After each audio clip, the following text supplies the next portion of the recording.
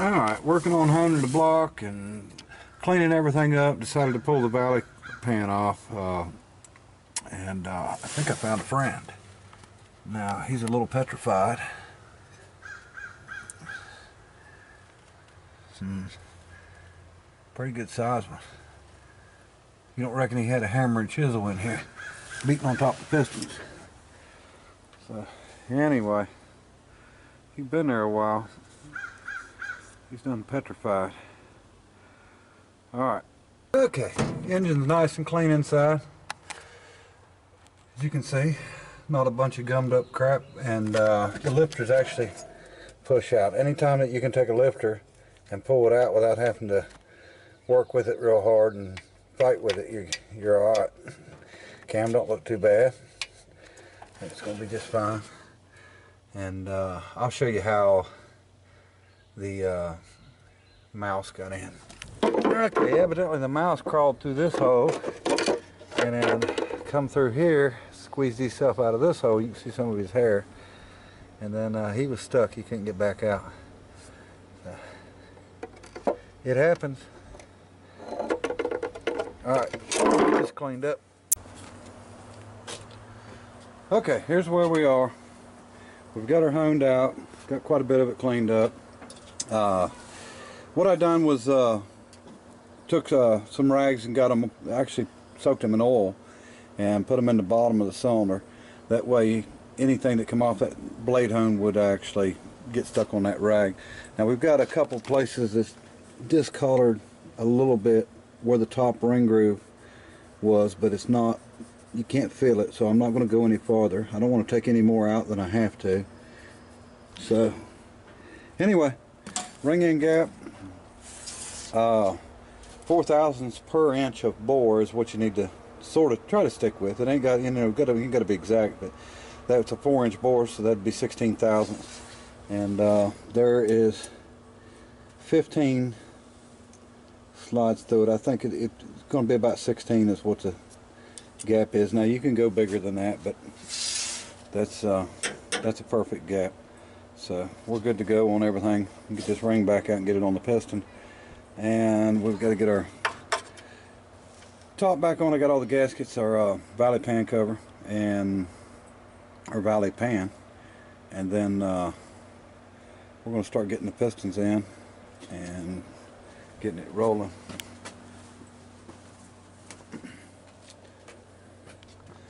And we got good cross hatches on the cylinder, so they're good to go. And like I said, you can see that discoloring. But and I could go on and take that out, but there's no, you can't feel it. So I don't want to take any more out than I, absolutely have to. Really, you just want to get the glaze off the cylinder. So that's it. We're going to start rolling back together, and we'll clean up a little bit more before I do, and then go ahead and get this gasket on the valley pan and move on from there. Okay, folks, I've been cleaning on the bottom side now. We're going to pull the pickup off, of course, and clean it out really well. I'm not going to pull the oil pump out. I know I had a lot of people tell me I need to check it, but this thing had good oil pressure, really good oil pressure, so I'm not too concerned about it. Again, we're fixing, not restoring. So, one of the important things, and I've got a little bit more cleaning to do, but is to get the surfaces clean and dry. You don't want any oil at all, none, on your surface, especially if you use an RTV or something like that, because it don't, RTV's fine when it's dry on oil, but when it's not dry, it don't mix with oil good. It won't stick to it good. You end up having leaks. If you get it good and clean, you don't have to worry about RTV sticking to it. Any kind of silicone, Permatex, whatever. But anyway, we're going to keep cleaning up a little bit, and we're going to try to at least get one piston in tonight, and we'll see how that works out. It's getting late on me, and I've been towing a lot. So, all right. Okay, folks, I'm going to try to show you how I do this when I do it by myself. You can see I've got rubber on the ends of the studs. We've got some assembly lube we're going to put on the bearings, and as you can see, the bearings are used but not bad shape. If it were discolored in the center, where it was, the babbitt surface was coming off, you would know it. Okay, do not line up your rings which I've seen this done before, believe it or not. As you can see, the compression ring and the second ring will be lined up. So you need to clock them. Now, you know, they got certain, you know, area they want you to clock it to, you know, quarter turn off, half turn off, whatever. And I don't go by that. I just clock them away from each other, make sure they're not lined up with the groove in the oil ring right here.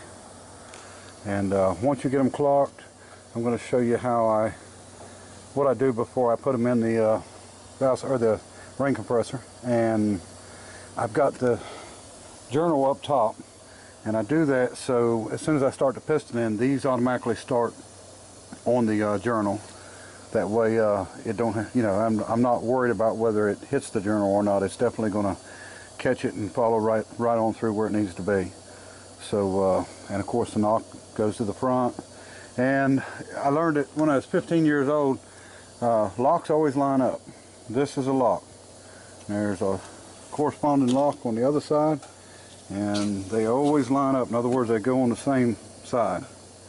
So anyway, all right, let's get it in the ring compressor and see if we can get one in there. Okay, once I get my rings exactly where I want them and I'm happy with them, then I just take some oil. This is actually mobile oil. This is not a Rotella. I've got it in a Rotella jug, but it's out of my 55-gallon barrel. And I go ahead and pour oil right on the piston. So if you think it's going to smoke a little bit, when I start it probably will. Get it on the skirt.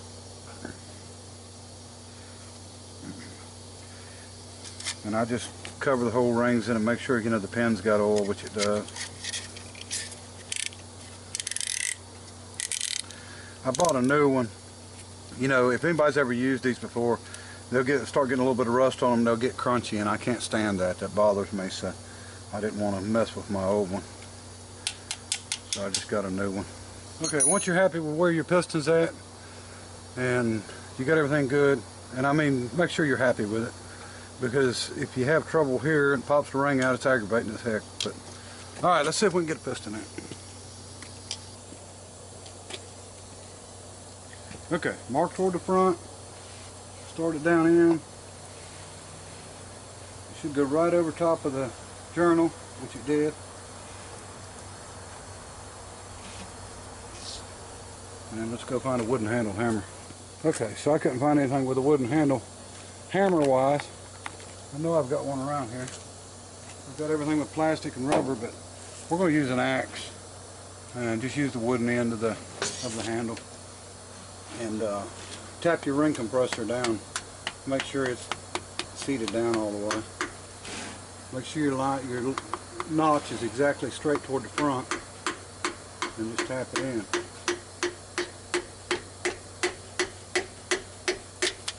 Now, if for any reason you got to hammer that hard, you got something wrong. So we're going to raise it up and with the wheel lift here, and then get up under it and look, and we'll see where the rod placement is right now.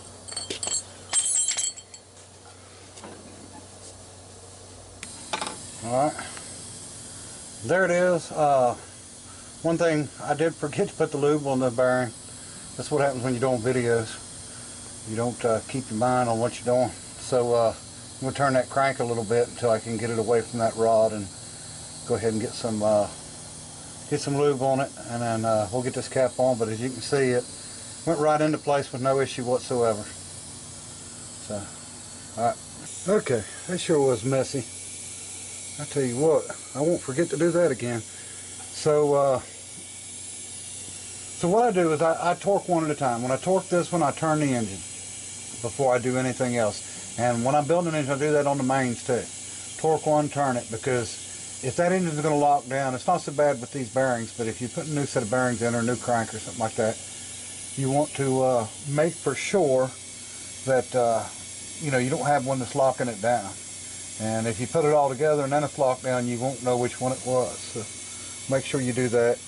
And yeah, I know somebody mentioned that, but I seen it broken off grease fitting. We've got to go through all the grease fittings on all this and take care of all of it. But anyway, that's one down, 7 to go, and we'll get all the pan back on, everything cleaned up, and then we will start getting the top together. All right. Okay, folks, I think I'm gonna call it a night. It's getting real dark, starting to get dark, and I'm gonna update you on the Nash. I had a lot of people ask about it. The Nash is waiting on rear wheel cylinders. They're an 1/8 inch smaller than the front. I hadn't been able to locate any, so I think I'm going to go ahead and buy a set that's a little bit later model, and we might have to do some fabricating on the backing plate to get them to work. But I'm waiting on some measurements to make sure that I'm going to be able to make them work. So anyway, that's our hold up with that. I thought about putting a set of front ones on the back, but that would put my front wheel cylinders at 1 inch and my back wheel cylinders at 1 inch, and the way that I'm seeing everything is 1 inch on the front, 7/8 on the back. Usually your back is an 1/8 inch smaller. I'm assuming that's so you can there's no proportionate valve, so it controls the front to rear braking. So I want to go back with it right. I really don't want to do 1 inch on front and back. I don't know how it would do. May never notice it, but that time you hit the brakes is when you would notice it. When somebody pulls out in front of you. So anyway, we will keep continuing on this, and hopefully get it knocked out soon.